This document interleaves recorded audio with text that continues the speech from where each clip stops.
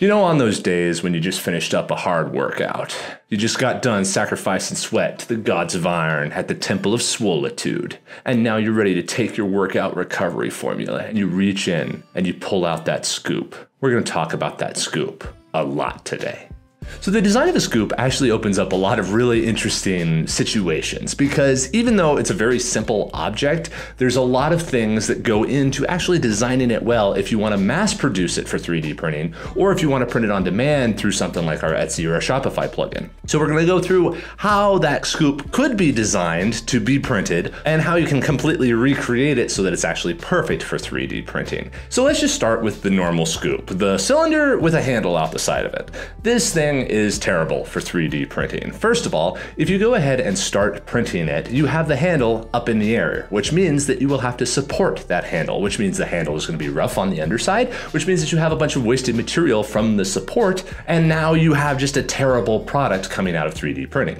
This is a very traditional situation where someone attempts to 3D print something that was designed for injection molding, and that is an easy street to a screwy, terrible product. What you want to do is make just a few tweaks in order to make this object actually really good. The very first one you can do is turn it upside down and print it facing down, face down on the build plate. Now the issue you have is that you now have the bottom of the scoop at the top, and that means that you potentially have overhangs that could catch all kinds of stuff. It could be all kinds of issues there. Now, instead of having just a flat bottom to it, you could instead round it out. You could apply just a fillet to the inside of it.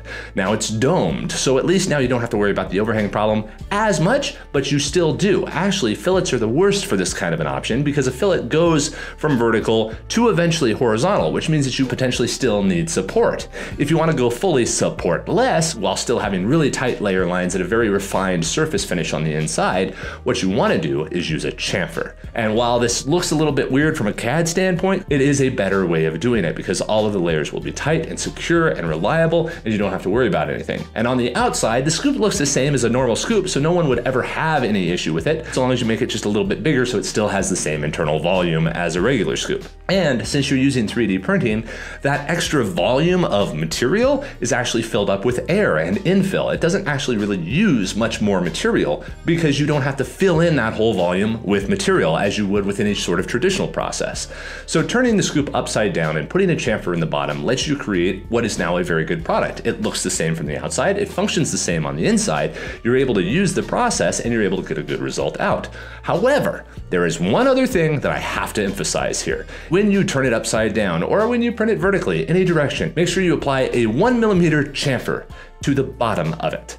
This makes sure that there's no way that that first layer can extrude sideways or inward and is always perfectly crisp and has nice clean edges and not some little sharp or kind of catchy edge, which can happen when you have a feature called elephant footing happen, where the level of the machine might be off just a little bit or the flow might be a little bit different.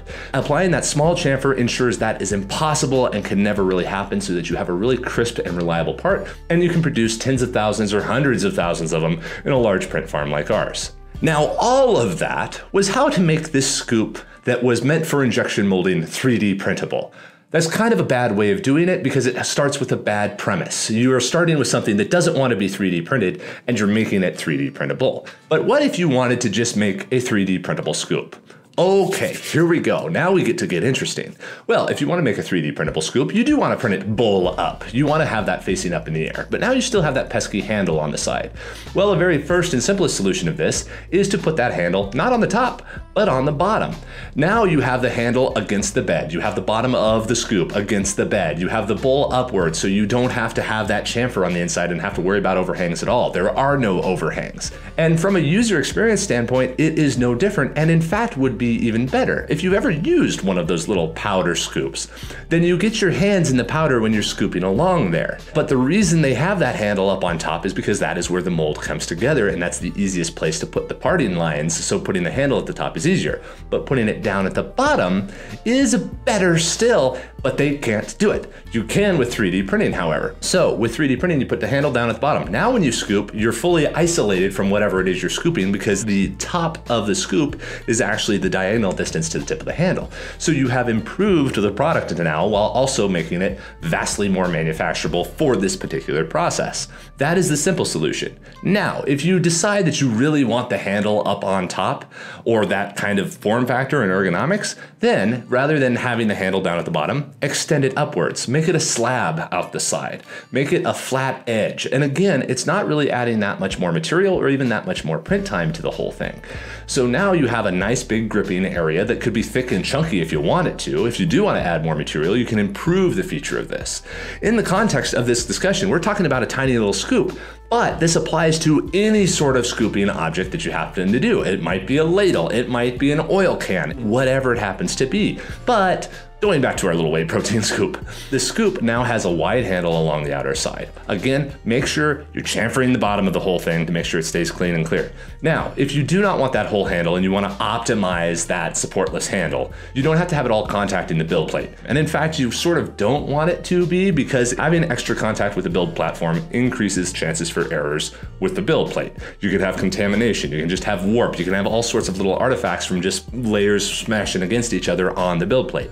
So to avoid that, you minimize build plate contact. You can do this by just cropping off that handle, applying a chamfer to the bottom of it so that it grows up to where the handle is, people can grab from the top, it's fully supported without having support auto-generated, so you have a very clean, crisp, known product where you know that it will come out and be reliable every single time. Now you've created a new version of the scoop that is fully optimized for 3D printing and has features that were never really usable before because everybody else was always minimizing everything.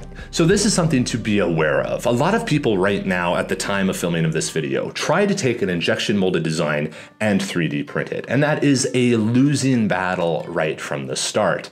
If you do that, you will almost always fail because injection molding is designed with completely different rules.